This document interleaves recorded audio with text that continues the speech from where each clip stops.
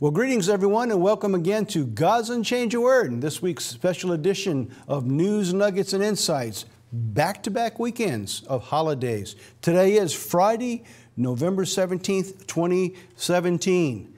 Of course, we're going to talk about Thanksgiving. It's going to be the highlight of our program, and we're going to tell that story through videos that we're bringing in, that we've collected, that I think you're going to find of major interest. But we're also going to talk about a couple of serious issues that's going on in America.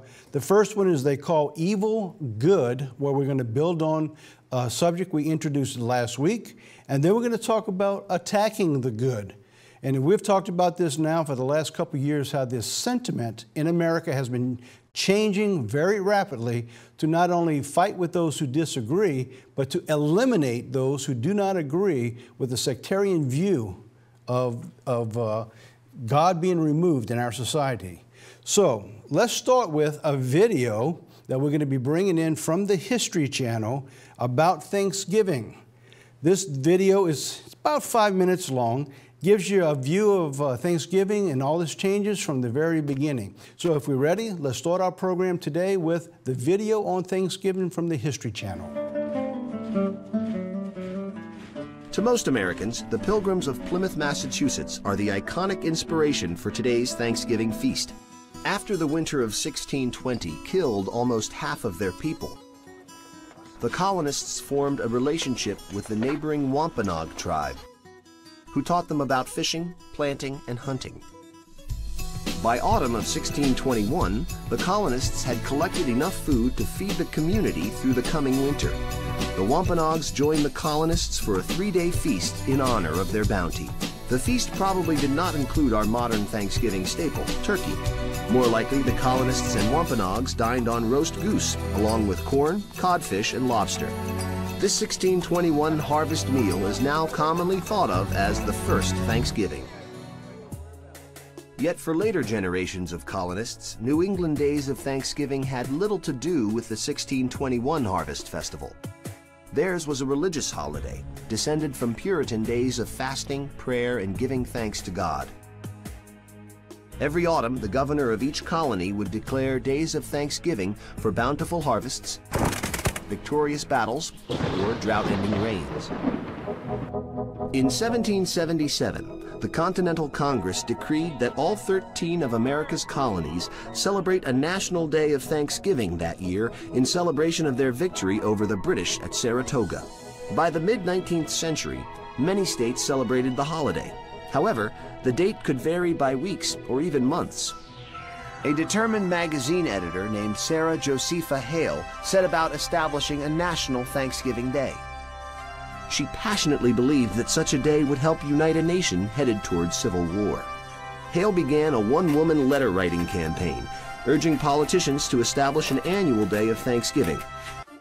Her efforts were finally rewarded by Abraham Lincoln, who saw the unifying potential of the holiday. In 1863, 4 months after the victory at Gettysburg, he declared the last Thursday of November to be Thanksgiving Day. By the 20th century, Thanksgiving was a welcome day of leisure from a 6-day work week. In the 1920s, the National Football League was formed. In an effort to boost attendance, the fledgling Detroit Lions devised the concept of a Thanksgiving Day game. Parades also became a Turkey Day tradition, and department stores quickly saw their value as a kickoff to the Christmas shopping season. The Macy's Thanksgiving Day Parade began in 1924, and year after year, millions of New Yorkers braved the cold to watch the festivities. Most of all, Thanksgiving is about family. With modern life moving faster than ever, Thanksgiving gives us a day to take a collective breath, reconnect with loved ones, and remember just how much we have to be thankful for. Here's the turkey! A lot to be thankful for in America. We've got a couple more videos coming in before the end of the program, including one you've probably never seen before, talking about information tied to Thanksgiving that you're going to find very surprising for our church. All right, so let's go on. Let's bring in something now that's just the last minute. I threw this in just before we got the program today. It is about the earthquake in diverse places. We're familiar with the scripture in Matthew 24, verse 7, where it states The nations shall rise against nation, kingdom against kingdom. There shall be famines and pestilence and earthquakes in diverse places. So God was talking about toward the end of the time that there'd be an increase in earthquakes and be in different places. Well, just the other day then, another earthquake, Iran and Iraq. Now this is an early figure and it's going to change by the time you get this on Friday, since we're taping on Tuesday. They're talking about more than 450 people killed at the border of Iraq and Iran. And that's just one of the earthquakes, because there's been as many as 30 over the last month, and this was the greatest of them, and expecting even more tremors to come afterwards. So I wanted to bring that out, and I want to show you a chart, because we haven't talked about the earthquakes a lot since we brought in Mexico just a few weeks ago. But take a look at this chart that I have here. This was made a couple of years ago, and as you can see, the earthquake movement and growth coming into 2000 through 2010. Look at 2010 to 2015, the increased activity of earthquakes, and they're taking place in different places, just like the Bible said. Now here's a chart that I want to bring out that was brought up back in 2007. All right, this is 2007, so this was 10 years ago, and they were predicting, because of the increased activity in the way they read these the seismic scales, they knew that we're on an ever accelerating course of more and more earthquake activity. Take a look at this.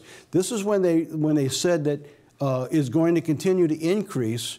All right, this is where we are now. This is where they had it in 2007. Look what they had here, and they're actually not very far off. They're actually underestimating the amount of earthquakes that are actually taking place right now. So as we see, as time goes on, these earthquakes are going to get greater and greater and greater.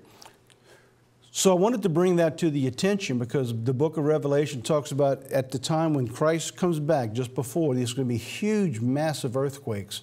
And they're looking at some of the epicenters, as they call them, around the world now that are moving and shaking and actually helping to create some volcano activity.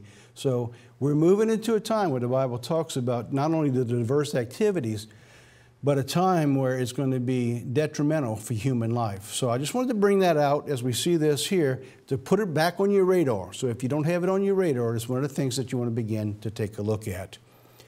So now let's talk about the focus of the week. They call evil good. Evil good. Today's focus they call evil good. So let's look at that and see in respect of what's going on today. All right.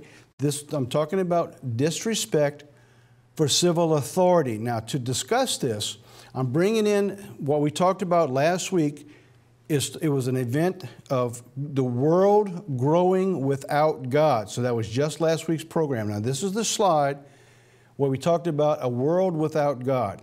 This was from the National Geographic, published on April 22nd, 2016. The world's newest major religion is no religion.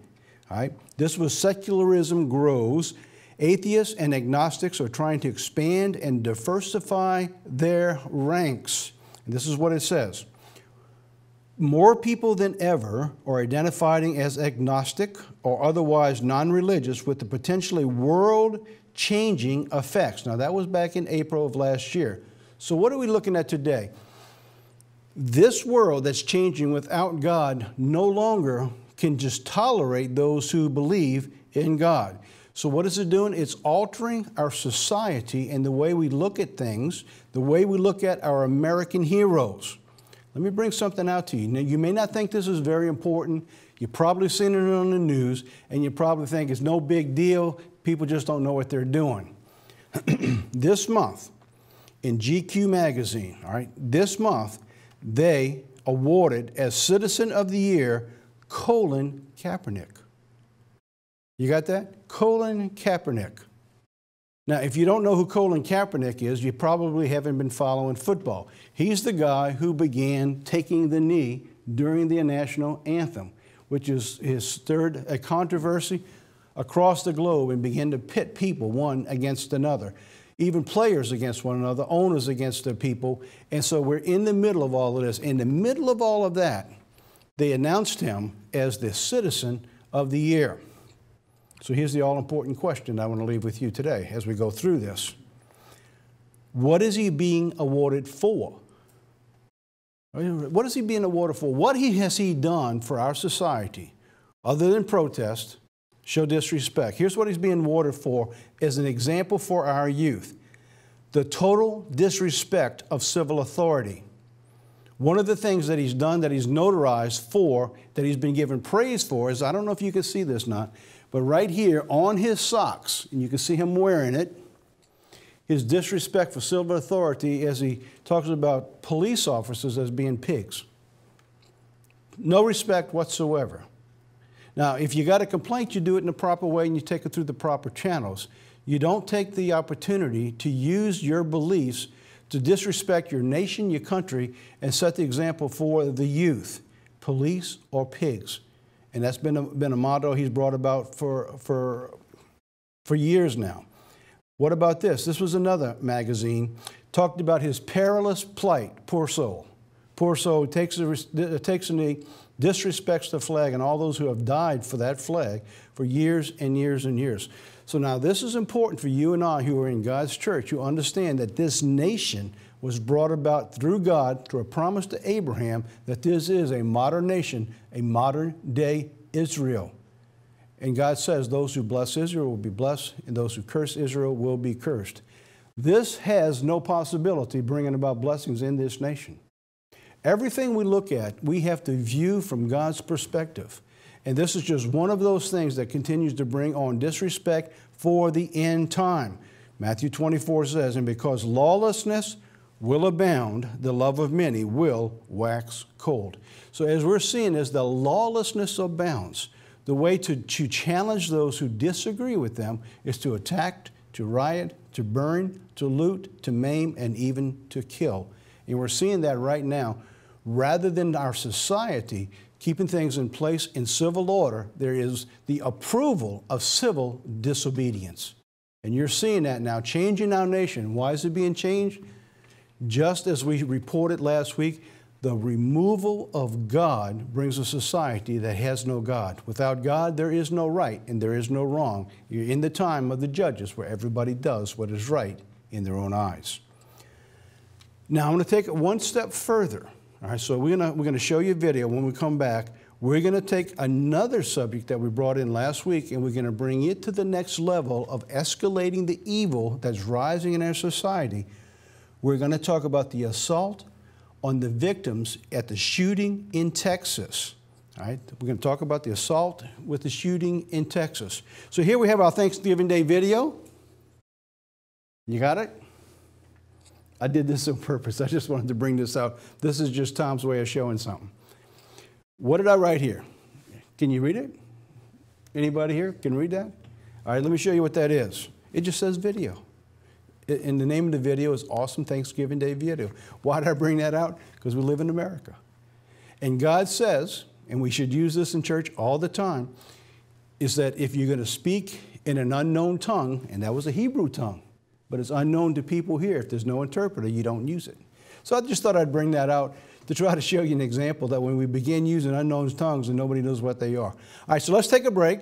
I'm going to show you how awful things are getting. It takes this little short video. It's about 1.5 minutes long called Awesome Thanksgiving, and I'll be right back. Thanksgiving is just around the corner. For the sake of accuracy, I decided to take stock of my life to see just how thankful I should be. On the plus side, I have one house, half paid for, 2 cars, both in need of an oil change, 1 greasy push mower, 7 pairs of penny loafers, and about 10,000 pieces of junk. I decided this adds up to mildly to moderately thankful. But then I had to subtract. On the minus side, 1 broken leg, the flu, and 2 seasonal colds already this year, 3 parking tickets, 1 annoying new neighbor, and about 10,000 frustrating traffic encounters. So the piles pretty much canceled each other out. And just when I was thinking how clean and symmetrical it all was, I remembered that I exist. That the being who caused that existence filled it with people for me to love and be loved by. I wasn't sure how this fit in my piles. And then I remembered that same being also loved me. Me. I started getting nervous. My symmetrical calculations were starting to topple into a big pile of irrelevance. I protested. What about my pain? What about my bad days and my broken hearts? And a voice whispered back, "You break my heart every day, but I still love you. Love you enough to die for you." Well, we thought that's a cute little video because it's actually God who does it all. And as we go through all things, we would be happy and thankful in all things because He is the one who gives us the rights that we have in our society today, not the government. These are unalienable rights given to us by our Creator. Biblical nuggets. Now, let's bring all this into our biblical nuggets portion of the program. Good, evil, evil, good. Now, that's a phrase that comes from Isaiah 5. So let's read that right quick. Woe to those who call evil good and good evil, who put darkness for light and light for darkness, who put bitter for sweet and sweet for bitter. Now, we'll be covering this in a sermon. We're going to cover this chapter a lot more as time goes on, but this is the crux of the time element that we're living in our society today. We need to understand something, is that society is quickly changing, and that change is the continual removal of God. And as you continue to live in that society, under the rules that God gave rather than those of this land, you're continually becoming a threat to those who are trying to take over the nation and take God out of it. And this is where it all goes to. God says they're going to call evil good and good evil. Now here's the problem. The generations that are coming up today, the little ones, they're being taught. And over the last 50 years, we as a society have taken our youth and turned them over to a society that is removing God. So generation after generation are now teaching the new youth to come up that all the principles that brought the greatness of this nation are being removed. So as they reach to the age of decision and accountability, they don't know the difference between right and wrong. So let me give you an example of how far this can get. When a child in the Middle East, as little as 4, 5, 6, 8 years old, can take a gun and murder other people, blow up buses, men, women, and children, and think it's justified and is right before God and they're bringing God honor, you can see how far a society can become perverted. Now, we're not gone that far yet, but we've gone as far as this nation not allowing the Christians to believe the things that they believe according to the Bible. No longer are we allowed to be able to exist on our own because they're coming after those who oppose the new views. I'm going to show you this today in the video as we go through this. Let's take the example from last week, the shooting in the Texas church. Remember this we brought up last week. 26 killed, 20 wounded in the small Texas community church. So now let's take a look at that example. Now, if we understand how evil that was, so let's look at the example of good, evil, evil, good in the light of last week's shooting. I'm calling it attacking the good. Now, I'm going to show you this example who's by Laura Ingraham. For those who don't know, she's got a new television program, comes on Fox Network, 9 o'clock Central Time. I'm not encouraging and telling people to watch it.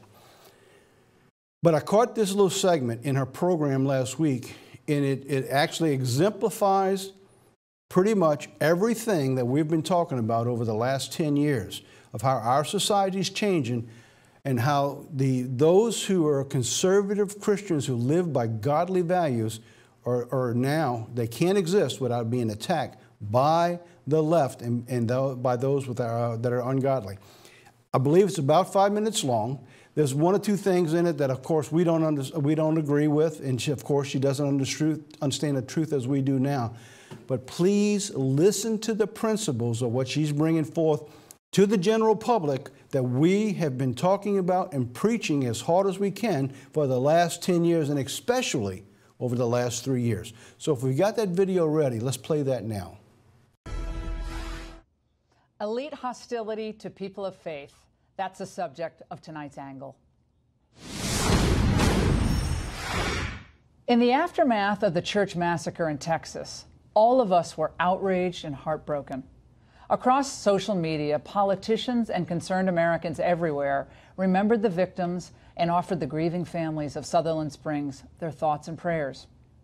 But almost immediately, celebrities and certain media types rushed to ridicule and demean that religious sentiment. Actor Michael McKean, in a tweet, wrote, "They were in church. They had the prayers shot right out of them. Maybe try something else." Stephen King, whose Dark Tower series features a gunslinger, he tweeted, "Enough with praying. Time to start legislating." The hostility to faith infects the popular culture. There is militant secularism moving throughout the country that not only disparages people of faith, but targets them because of it. Entertainment and media elites caricature people like those in that church in Sutherland Springs as intolerant, backwood yahoos. They're Bible thumpers, when they're actually among the best of America. They may not be the fancy people out on the red carpets or in the gym with their personal trainers, but when the chips are down and help is needed, they'll put their own lives on the line, pick up a long gun if needed, and go save their neighbors. If you pay close attention, these elites are not only trying to politicize this tragedy, but they're disparaging the faith of the people killed in those pews. Actor Wil Wheaton, responding to Speaker Paul Ryan's call for prayer, he wrote, "The murdered victims were in a church. If prayers did anything, they'd still be alive. You worthless sack of..." So prayer is incapable of doing anything. What, if they were having brunch at the Peninsula Hotel with their managers, they might still be here? Is that your point, Will? No wonder he spells his name with only one L. It's William, 2 L's. The intolerance of religion, it's penetrated every corner of the culture. When esteemed Notre Dame law professor Amy Barrett was nominated to the 7th Circuit Court of Appeals, she was grilled by Democratic senators, not really for her legal reasoning, not so much, but for her Catholic faith. Dick Durbin asked if she considered herself an Orthodox Catholic. He didn't mention that she has 7 children, but he might as well have. Senator Dianne Feinstein went even further. She suggested that, quote, "the dogma lives loudly within you, and that's a concern." Can you imagine either of those senators trying that on a Muslim court nominee? No, they wouldn't. Despite the religious hazing, Barrett was confirmed last week. Good. This is an intimidation campaign that has been tried and tried again, even on yours truly. I didn't even know about this, by the way, until a few days ago, but following the debut of this show last week, a bright light at something called theobserver.com dubbed me the church lady.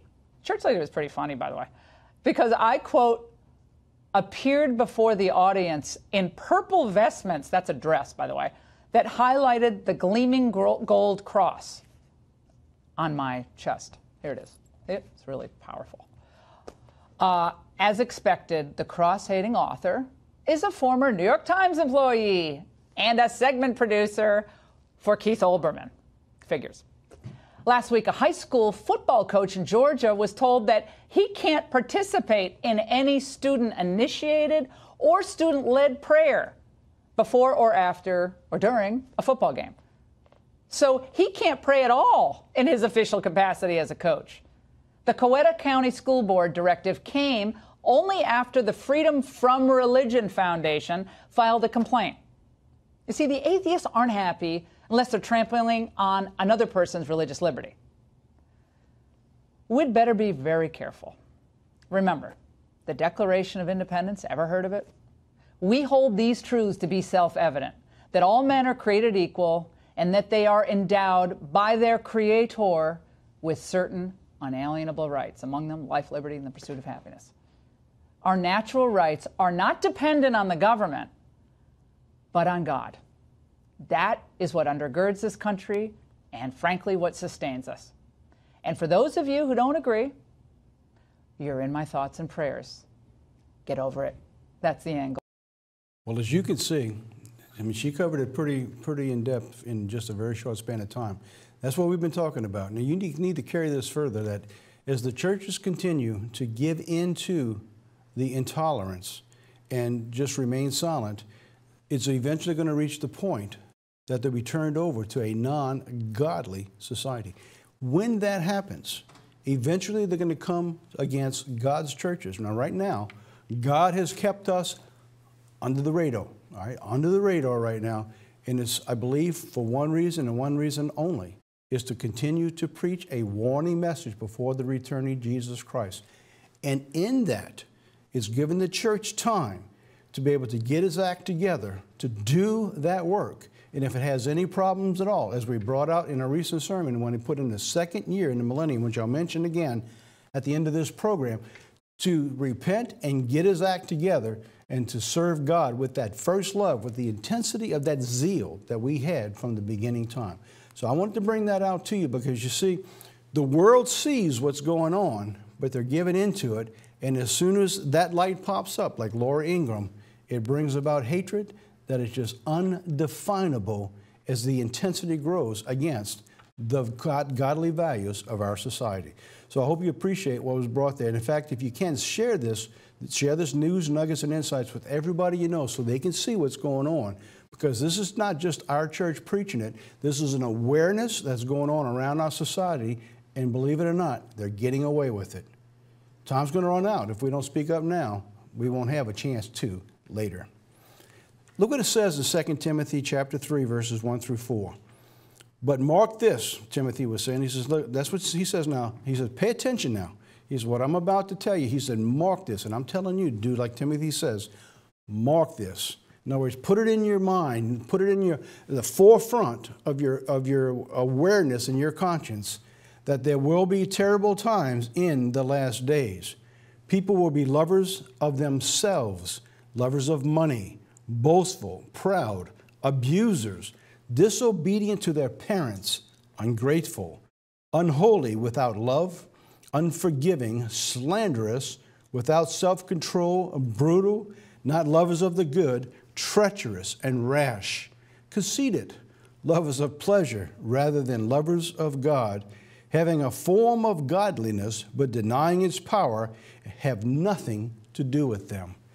We live in a society that's almost impossible to do anything because, you see, this permeates our society.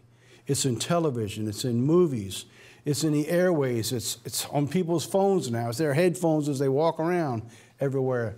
And it's from the youth, from the littlest up to the oldest in our society. We are in the time of what Timothy said. So I'm telling you, like Timothy, mark that down because God's saying don't have any part with this. If you do, then you're going to be sucked into the society and you're going to be drifted away from God's truth. All right, that's all I wanted to cover this week because I'm going to cover some more of it next week because I want to get back into some of the historical values of the History Channel. But those things are very important that we're covering, and we're going to go a lot more in depth because next week we're going to take this to the next level of infiltration of our beliefs. So here's what's going on right now. Here's the question I'm asking. Has America changed the biblical safe haven of innocent until proven guilty? Now, I ask this question because right now there's a judge, I don't remember his name, I think it's Roy Moore, and I don't know anything about him, I don't know anything about the stories. But hear me tell you what's happening in the last couple months. As soon as someone raises an accusation against someone, the society immediately has to go and destroy that individual and remove them, whether they're guilty or not. And until this time in our society, you were innocent until proven guilty. No longer does that seem to be the effect. And that is a biblical principle, and that's why you're seeing this change. And why is this important? Because you see, at the end of Christ's life, when they couldn't get him any other way, they had suborned witnesses who lied about him and accused him of certain things that eventually brought about his death. And Jesus Christ says, what they have done to me, they will do to you.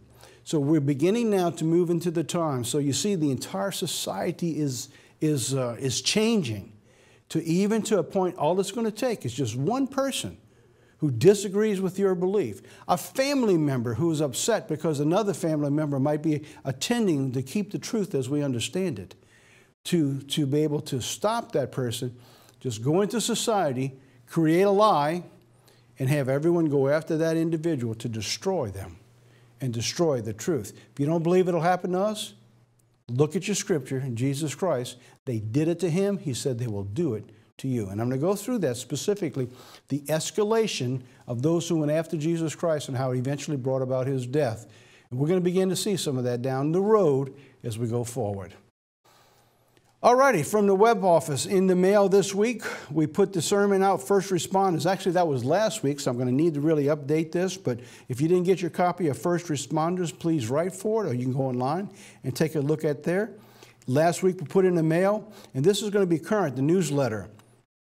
Our free monthly offering for November. This was the sermon I did at the Feast of Tabernacles that I'm actually redoing it now in a Bible study format. It's called 2 Years into the Millennium. It's a very important, hard-hitting message talking about, believe it or not, the day of the Lord and the times that we are in today. So I asked a question in it, and I'll ask that with you. I'm not going to give you the answer. I want you to get the sermon. God says he'll do nothing, but he reveal his secret unto his servants first. So now, if we are in the time or getting close to the time of the day of the Lord, what has God revealed to us that we haven't known for generations or in the church? I cover that in this sermon, so make sure you get the sermon. 2 years into the millennium. It'll be mailed out in about 2 weeks, I think, at the end of the month. From the vault, we had from the vault that we're keeping up there from the last couple of weeks is the America Sold Out. This is one we did back in 2013. This is not the American Decline that was done in 2015 or 16. This is 2013. It's 3 parts, talking about the fiscal cliff, our financial responsibility, about the Middle East spring and how things are changing. And by the way, things are changing pretty rapidly right now in Iran. So that's something we're going to be covering in the future if you haven't paid attention. They're having a massive upheaval in Saudi Arabia right now. So the Middle East is really moving in ways that they've not seen in decades. Then, of course, the embarkation of America. Has America lost its way? So we can look back 4 or 5 years ago, and you can see that America has changed tremendously in just the last few years. So we cover that in those 3 sermons of where America was going, and believe it or not, we're there today. Some of the things that we talked about just 4 and 5 years ago. I was up in Syracuse last week. This was the building that we were able to purchase for the congregation up there. I'm going to have pictures and a story in a quarterly that's going to come out at the end of the month. The brethren came together for an area-wide, sort of like an open house to let everybody know where they were. And we actually had 63 in attendance. They had a great time. We had fellowship. They had lots and lots of food. In fact, they didn't shut it down until like 9:30, 10 o'clock that night before people were going home because everybody was so excited to be together up there. So we're actually preparing for now. The dedication weekend for this is going to be Pentecost weekend. That's the dedication weekend. They want to get in there, want to do some modification on the inside. They want to be able to spruce it up, give it a facelift, and God willing, they'll have it ready for Pentecost weekend. And everyone's invited. Hope you'll come up. They're making arrangements with the hotels to get some discounts. It'll be a great weekend up in Syracuse, Indiana. Put it on your schedule and take a look. All right, Thanksgiving Day. We got a video here. This is the last video we want to play. Again, it's about 5 minutes long. I came across this, actually it was sent to me in my email about Thanksgiving. It's got some really interesting insights that you may not have heard before and that the world doesn't know. So take a look at this and we'll come back and we'll close our program back in just a few moments. Food, football, and oppression. That's what Thanksgiving has come to mean to many Americans. Back in 2007, Seattle public school officials made national news by describing the holiday as a time of mourning and a bitter reminder of 500 years of betrayal. This new narrative describes the Pilgrims as arrogant oppressors who fled persecution only to become persecutors themselves, depriving Native Americans of their land and their lives. But this is wrong on every count. First of all, the Pilgrims didn't cross the ocean to flee persecution or even England. They'd been living for over a decade in Holland, Europe's most tolerant nation and a haven for religious dissenters. Free from interference by the Church of England, they feared seduction, not persecution, worrying that their children would be corrupted by the materialistic Dutch culture. That's why they risked their dangerous 1620 voyage to a wilderness continent, not because they were running from oppression, but because they were running toward holiness, fulfilling a fateful mission to build an ideal Christian commonwealth. They initially planned to plant this model society on the wild, wolf-infested island known to natives as Manhattan. But winds and tides blew them 250 miles off course, dumping the Mayflower on the frozen coast of Massachusetts. Somehow, the Pilgrims saw their dire situation as a demonstration of providential power, especially after a giant wave picked up the flimsy boat of a scouting party on a stormy December night. The turbulent sea then deposited them safely, miraculously, on a little island within sight of the ideal location for their settlement.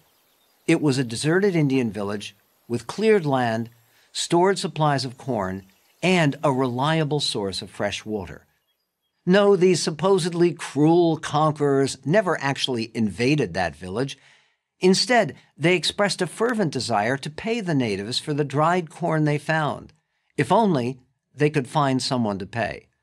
But the former inhabitants had perished during 3 years of plague, probably smallpox, that immediately preceded the Pilgrims' arrival. One of the few survivors of that devastation turned up several months later to welcome the English newcomers. Against all odds, he proved to be the single human being on the continent best suited to help the struggling settlers, since he spoke English and had already embraced Christianity. His name was Squanto, and he had grown up in this very village before a ruthless sea captain kidnapped him as a boy and sold him into slavery in Spain. After 4 years, he was freed by kindly monks, then made his way to England, and finally sailed across the Atlantic, only to find his friends and family all wiped out by disease. Over the next few months, Squanto helped the English newcomers plant crops and negotiate a friendly trade agreement with the region's most important chief, Massasoit. No wonder Pilgrim leader William Bradford called Squanto a special instrument sent of God for their good. The celebration, later known as the First Thanksgiving, actually involved a 3-day harvest festival in October, apparently inspired by the biblical holiday of Sukkot, or the Feast of Tabernacles. 90 hungry Indian warriors joined the 53 surviving Pilgrims for this occasion. Nearly half of the colonists had died during the brutal winter.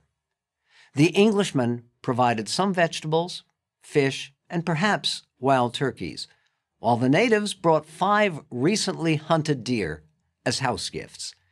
The preferred sport on this occasion wasn't football, but shooting, with settlers and Indians sharing a fierce fascination with guns. Though these hardy Pilgrims loom large in the American imagination, they never built their Plymouth settlement into a major colony. In nearby Boston, the later colony of Massachusetts Bay grew so much faster that it swallowed up the great-grandchildren of the Pilgrims in 1691. But the sense of purpose of the original Pilgrims left a permanent imprint on the national character. They maintained unshakable confidence that God protected them, not to grant special privileges, but to impose special responsibilities. They saw themselves as instruments, not authors, of a mysterious master plan. Today, with our continued blessings so obvious and so overwhelming, the only reason to treat this beloved national holiday as a time of mourning is that some foolish Americans actually think that's a good idea. The Pilgrims knew better. They understood that people of every culture and every era can gain more from gratitude than from guilt. Well, as Paul Harvey used to say, and now you know the rest of the story. That's a story that most Americans has never heard before, And maybe you haven't heard it either. And I'll be honest with you, I didn't know some of that myself. Never heard it until I saw this video. So hope you enjoyed that, and you hope you enjoyed our special presentation. Hope everyone has a very special Thanksgiving Day. Enjoy it with your family. Enjoy the food and fellowship and whatever it is that you do on that special day. Well, that's it for News, Nuggets, and Insights for this week. And as Turkey Tom says, save a turkey, eat more beef. And of course, Mrs. Cow says, eat more turkey. So until next week, God be with you. This is Tom for News, Nuggets, and Insights. Till next week.